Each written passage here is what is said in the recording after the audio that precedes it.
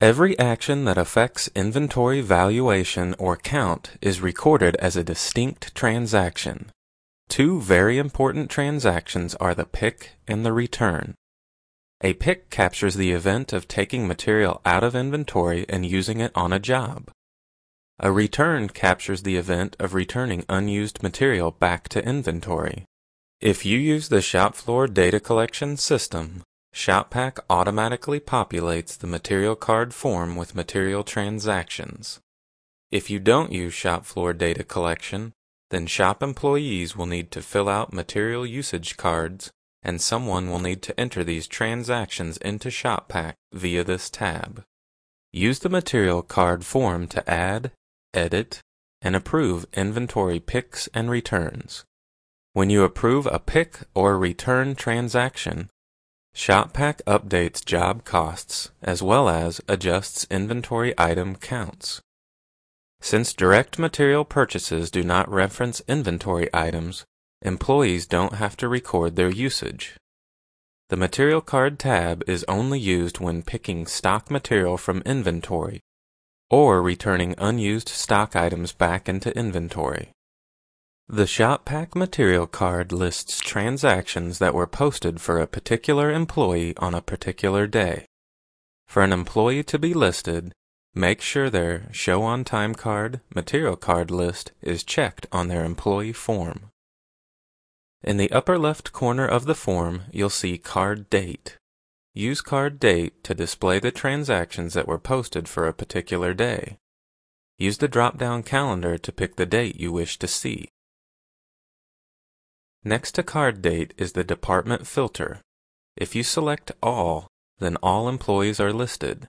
If you select a particular department, then only employees from that department are shown.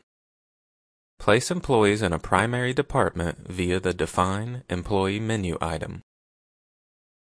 To see a particular employee's transactions or add new transactions to an employee, select the employee with your mouse.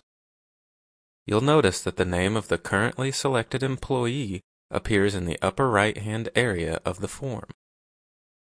If Material Card is checked, it means the employee has at least one inventory pick or return transaction for the selected date. If Approved is checked, it means that the employee's Material Card has been reviewed and approved for that date. To create a new Material Card transaction, make sure you have the correct employee highlighted, and then right-click the material grid. Select New from the pop-up menu. This brings up the Material Card Entry dialog box.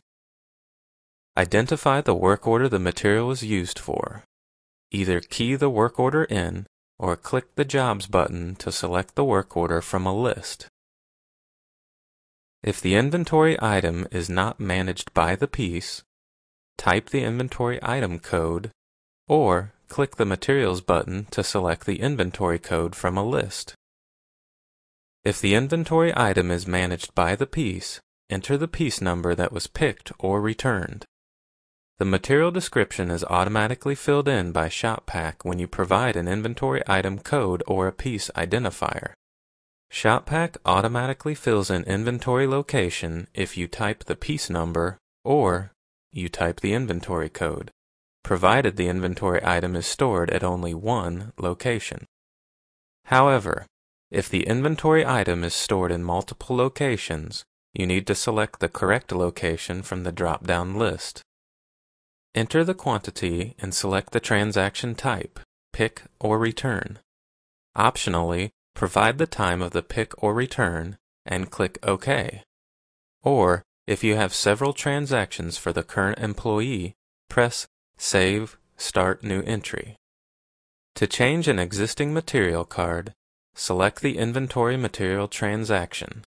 Right-click the material card grid and select Modify. Make your changes accordingly and click OK.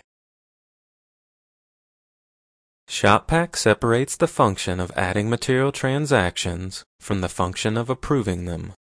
Two tabs run along the bottom of the material card grid, and each tab has its own security settings. You can assign responsibility for entering material transactions to one person, while assigning responsibility for approving transactions to someone else. Before approving a material card, make sure the correct card date is picked and the correct employee is selected. Click the Approve Card tab to see the material transactions for that employee for that day. The Approve Card tab contains additional job information to help you ensure that the material transactions are posted to the correct job and work order. If you need to change something, select the transaction and right-mouse click the Approve Card grid. Choose Modify or Delete. These operations work the same way as they do on the Manual Entry tab. When you're satisfied with the material card entries, click the Approve Current Employee Card or the Approve All Cards button. ShopPAK updates the database and places a check in the Employees Approved checkbox. It also updates the aggregate approved cards totals at the top of the form and places a check in all of the individual job cost entries that make up the material card. At this point, the new material card transactions will have been added into the overall job cost material accumulators and can be reviewed on any job cost report or form. ShopPAK also updates associated inventory item counts. If an inventory item was picked from inventory, ShopPAK subtracts the quantity used from on-hand counts. If the inventory item has a reservation for the job identified by the material usage transaction, ShopPAK also subtracts the quantity used from the reserved counts as well. It recalculates the inventory item's available count. We recommend that when a job is finished, bring up the job details form and not only change the job status to complete, also click the Unreserve All Unused Job Inventory Reservations button. This tells ShopPAK to remove any reservations that still exist for the job. This ensures that inventory reservation counts are accurate.